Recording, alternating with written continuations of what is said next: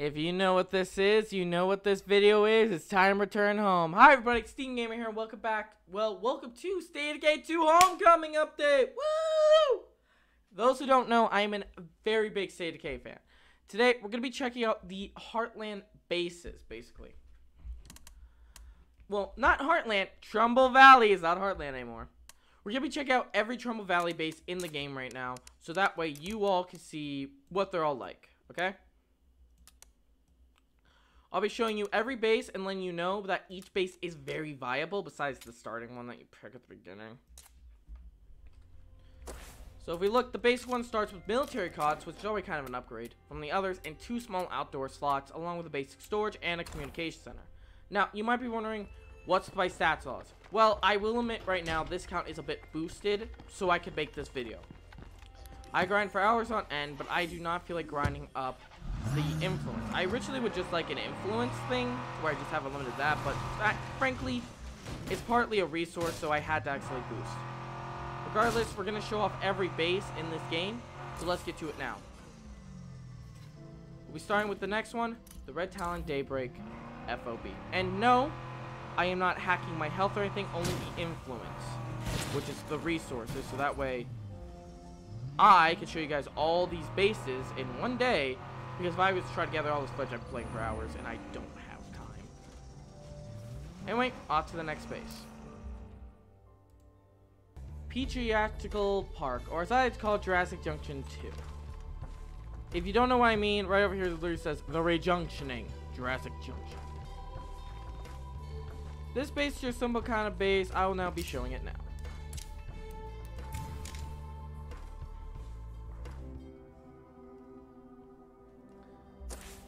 The base comes with a built-in soundproof latrine, so no one could hear you.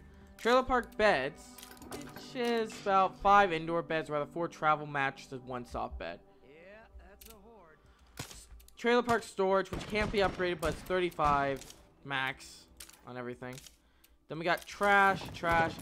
This place specializes in a lot of small slots, so if you want to build a lot of small things, good. This is the base for you. The one problem with it is it only has 1 big slot. As I'm probably showing on screen, the cost kind of makes sense for this one. So that's almost every base. Now off to what I deem the best base in this entire area. What is Trumbull County's best base? Let's. Next up, I would like to introduce you all to the Red Talon Daybreak base, really. It doesn't look like much, right? Well, actually, let's show you. This is the reason why I said I need to get the, I need the influence. So, Daybreak base comes with kind of the necessities of all Daybreak buildings, mainly the ones that I like. We got Red Talon Workshop, which has to be, you could actually rewire it. And all that. Well, it's kind of hard to describe this. This base is a Red Talon base with Red Talon equipment and all this. The catch with said base is that you can't have to fix all of it first. But that ain't a bad thing. You get to call Chavez for help. Chavez is one of the characters, if you know about, well, Heartland. Chavez was a Red Talon soldier you meet in Heartland who was a very kind person, but suffered from survivor's guilt. Because, why? He ended up having to abandon his team and he watched as they all died around him. That was the catch he endured. And frankly, it's understandable why the guy did have what happened to him. Like, why he's so kind of like on the fence now. But now, do that.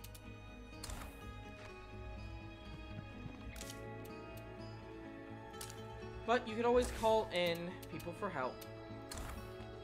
Him in the help to help you fix this place up. And, more importantly, you have built-in stuff from Daybreak to try out.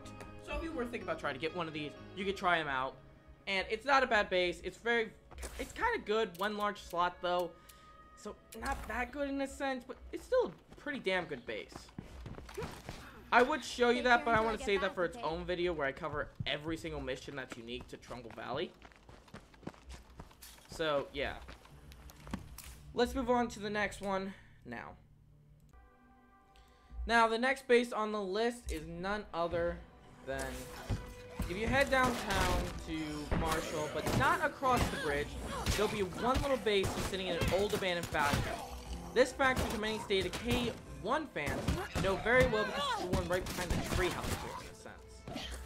So right there is the tree, the house with the treehouse.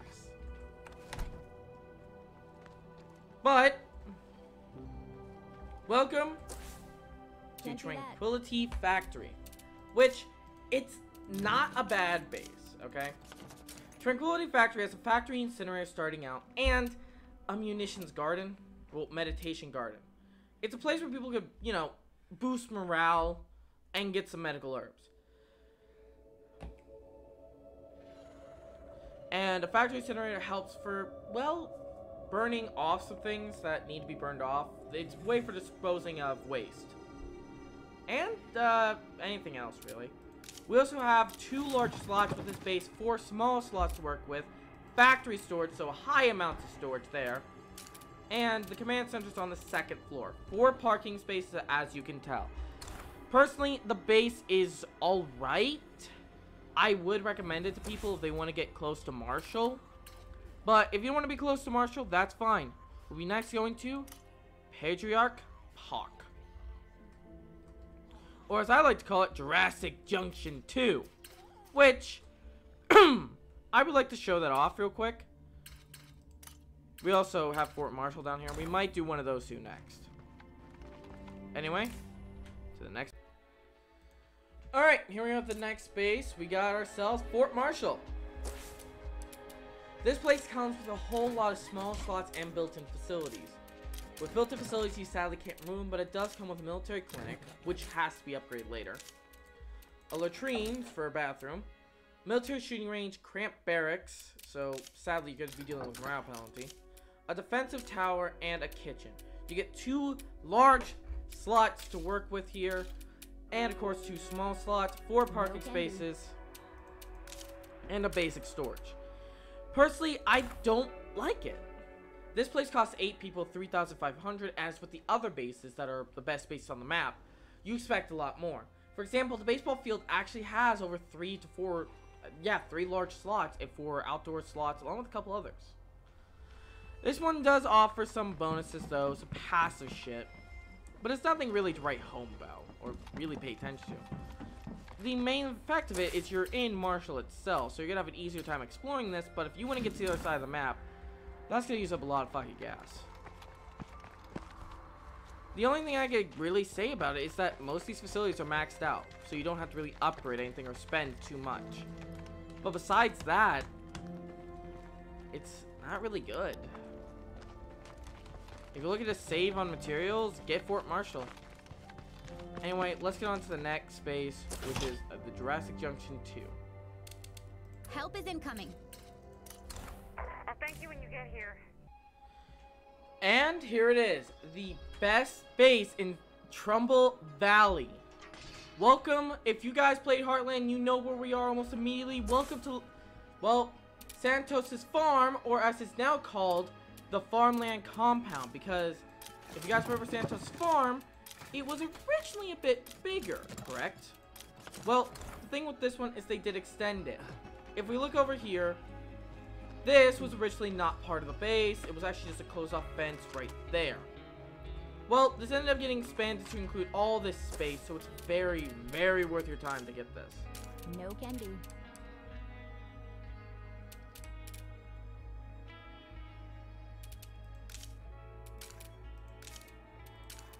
The base does offer 4 large slots, 3 small slots to work with, a built-in clinic, kitchen, well, outdoor kitchen, so a grill area, and a bed, a sturdy bunkhouse that provides 6 beds. Now, you might be wondering, okay, these all sound good. What's the catch with this place? The thing is with this base is actually a bit more than the 8-slot base I'll show you now. This is only 2,000, but it costs 8 people. I believe it's something we need to point out real quick, that this place is a little bit on the different side. Anywho, Can't do that.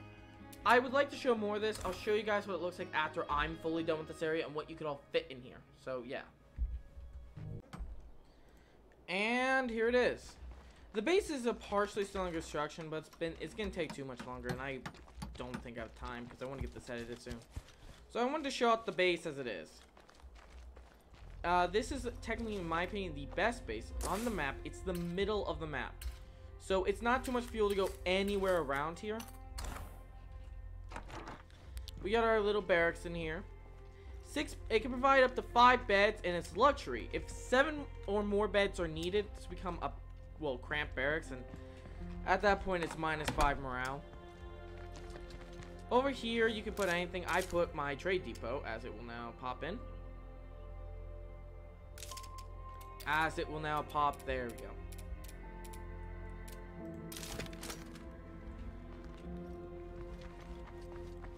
Over here is none other than a bit more beds. With this symbol here. I believe that's the networks, maybe. I put my workshop back here. And it's my red talon one. Over here is our kitchen. You can have a grill. So for 31 minutes, it's a +10 morale. Since I have cooking, it lasts that long. I highly suggest you put a watchtower right here. It covers both the front and back door and the side door that way. So zombies will come from these 3 ways. That there will cover it. Unless you have a sniper tower, then put it right fucking here. Over here is our next 2 things.